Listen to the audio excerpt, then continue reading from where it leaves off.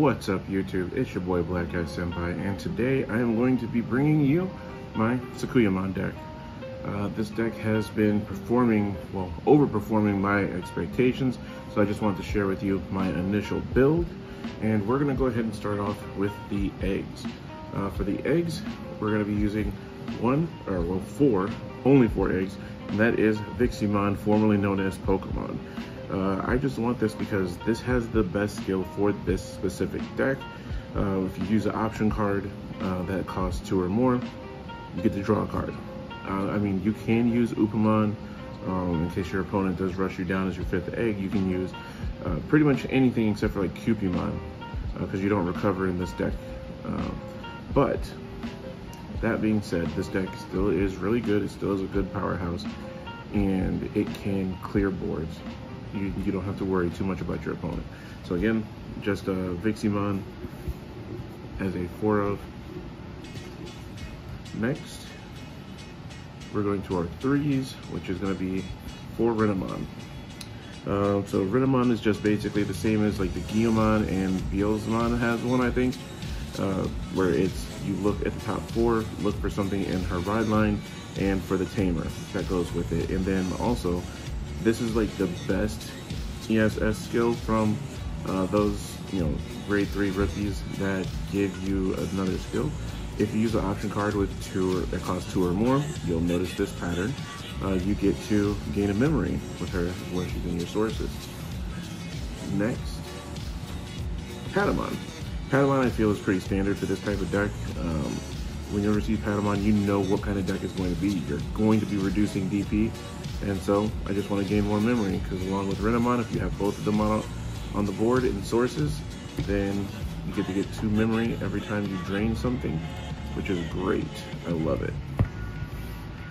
And for the final rookie, Salmon. Salmon, I'm testing this one out. It did perform well.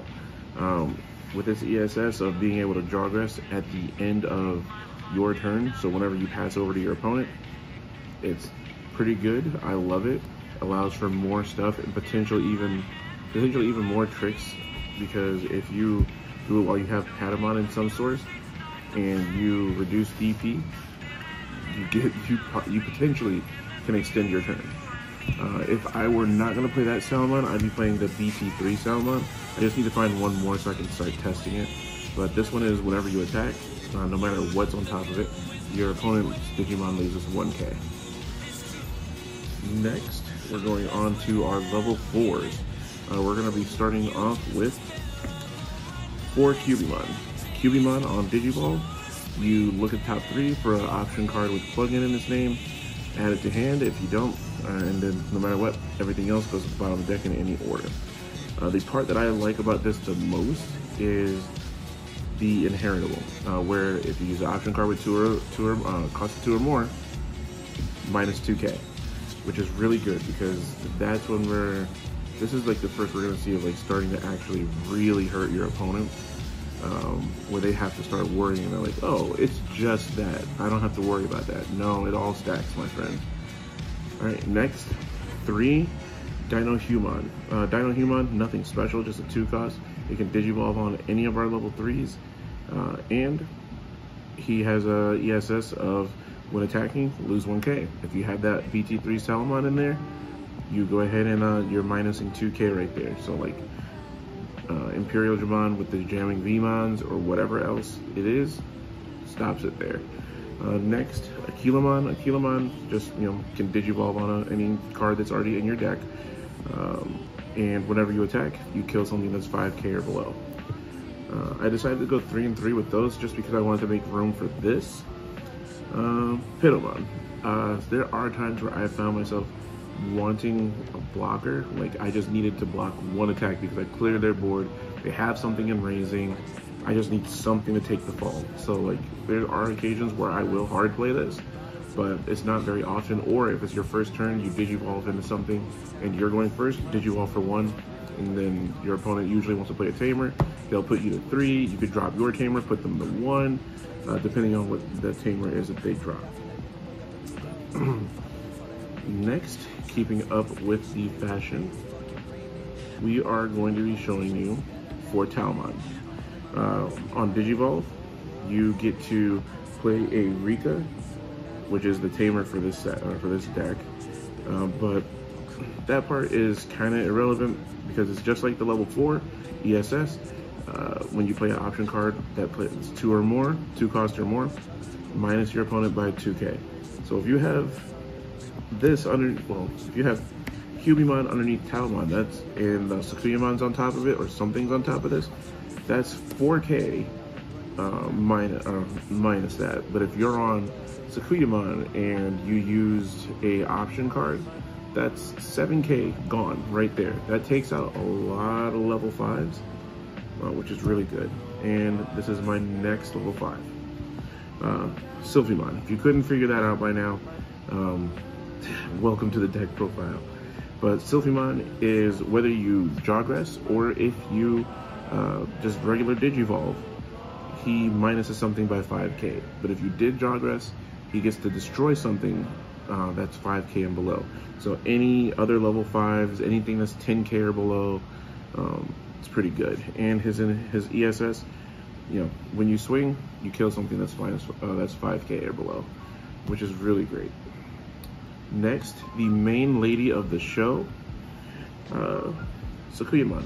I love Sakuyamon because she, whenever you use an option card that's 2 or more, 2 cost or more, she minuses by 3. She minuses one of your opponent's Digimon by 3, which is not once per turn. So we'll get into how you can do that later. I'll show you guys a little bit something. But her main skill is when Digivolving, you pick one of your Digimon that's on the board and restand it. So it doesn't matter if it's her, it doesn't matter if you Digivolved in Talmon and you're technically warp Digivolving for a cost of 2, you get to go ahead and restand something. Or if it's something that you already attacked with, restand it.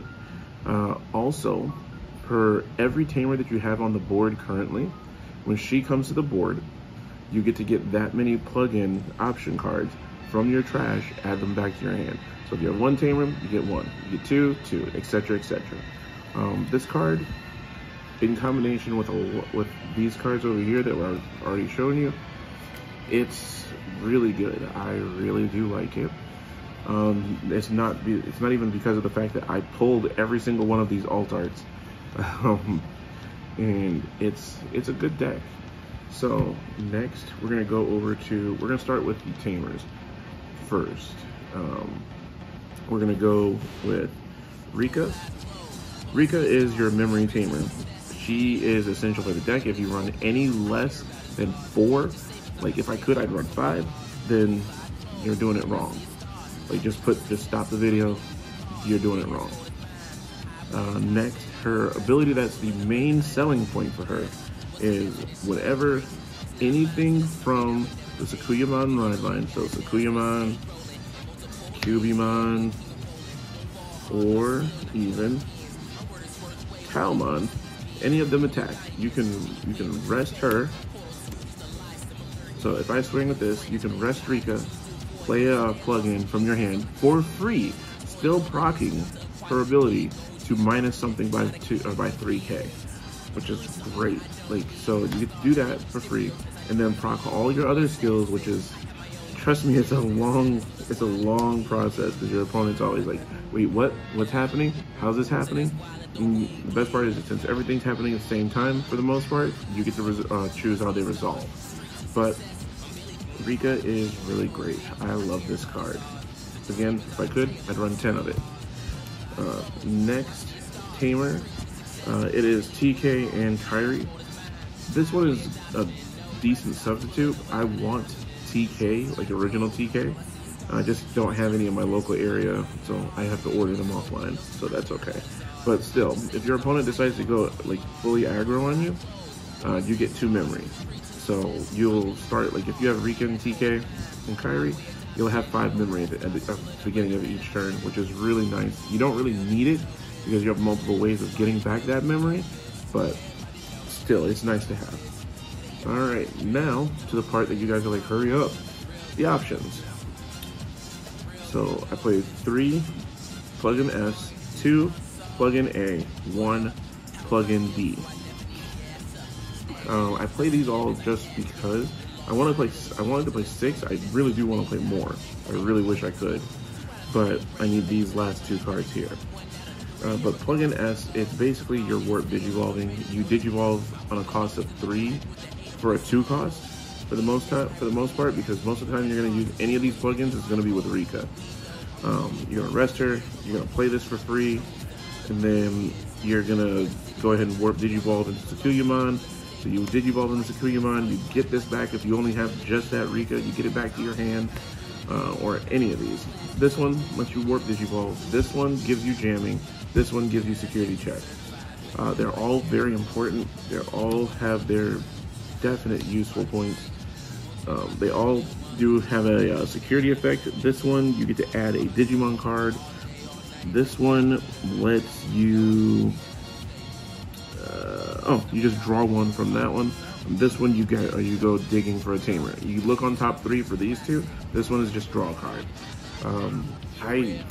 Because of the fact that Sakuyamon doesn't gain power, means that she's still vulnerable to security, which is why I want this one in here. And the fact that you can cycle them over and over again, that's the only reason why I'm running 1. If I ever, if any changes were to happen, I would probably get rid of these 2 cards, add 1 more of this, and add 1 more of this, because this card is just that good. This card is added in a lot of decks. The only thing you need is just a tamer to ignore the color restrictions, because obviously this is a yellow deck, but it's a green, blue, and red, which I don't understand why none of these plugins were yellow. But the last 2 cards of the deck, which you will find yourself needing, especially if you're running a higher plugin count, Yellow Memory Boost. Yellow Memory Boost, 3 cost, so it procs Sakuyamon, it procs Taomon, it procs Renamon, it procs Cubimon, but 3 cost, look at top 4, add a yellow Digimon, which all your yellow Digimon you're going to want. The only thing it doesn't get is a Culamon, and then delay, gain 3 memory. So this is a really good card. I think it's useful, but I'm starting to question it, because I really do want to run more plugins. But for right now, that was the deck profile. I really do love this deck. I should be uploading some gameplay soon of this deck, to where you guys can see how the deck actually flows in a game, the decision points, there's certain points where you have choices you can make and choices you should not make.